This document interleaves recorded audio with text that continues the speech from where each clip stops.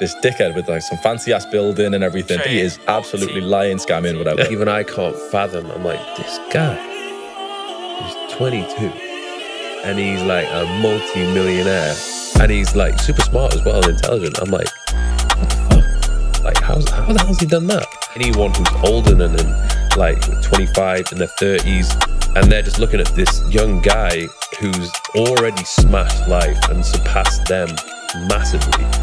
Of course they're gonna be pissed off. Yeah.